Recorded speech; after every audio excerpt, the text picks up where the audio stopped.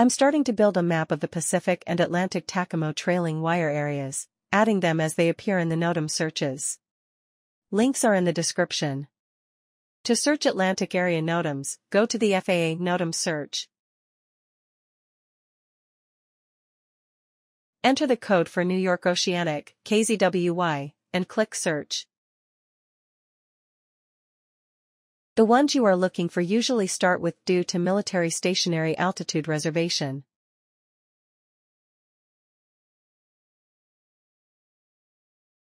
Clicking on the Grift reservation, you will see the duration is only 3 hours in this case. This is typical and would not be associated with a Skymaster exercise. Note the altitude block is sufficient for trailing the wires. Checking the other reservation, you will see the same 3-hour duration and an altitude block sufficient for trailing the wires.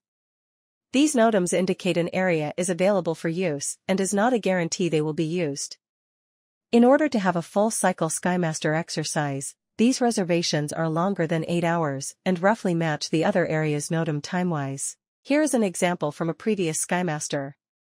Note the 12-hour duration and altitude block.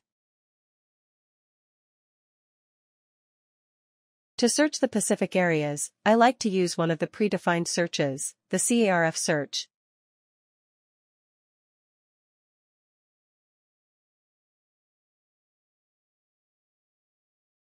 Sort the list by location. The code you are looking for is ZAK. There are currently no TACAMO areas in the list, so I will use a search result from a previous Skymaster event. Note the 13-hour durations to cover the Skymaster exercise and the altitude blocks for the areas outlined. Also in the list for Minneapolis Center, code ZMP, is the trailing wire area for the E4 over Lake Superior. Note the smaller altitude block of only 5,000 feet, indicating only a short wire antenna can be deployed.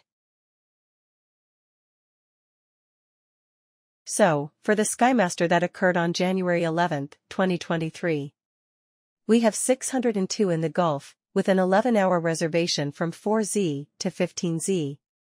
There was the Loin reservation in the Atlantic, 12 hours long from 5Z to 17Z, and in the Pacific there was Bravo, Kelly, Area 1, and Area 2 all 13 hours long from 5Z to 18Z. So this is what the reservations look like for Big Skymaster exercises. More than 8 hours for all 3 areas with start and stop times roughly matching. Smaller Skymaster events can occur though without this type of setup. There is one other area for the Pacific worth mentioning. Warning Area 260. It is a multi-use area and is rarely used by TACAMOs. In this case, the altitude block is good for trailing the wires and it is that typical 3 hours long.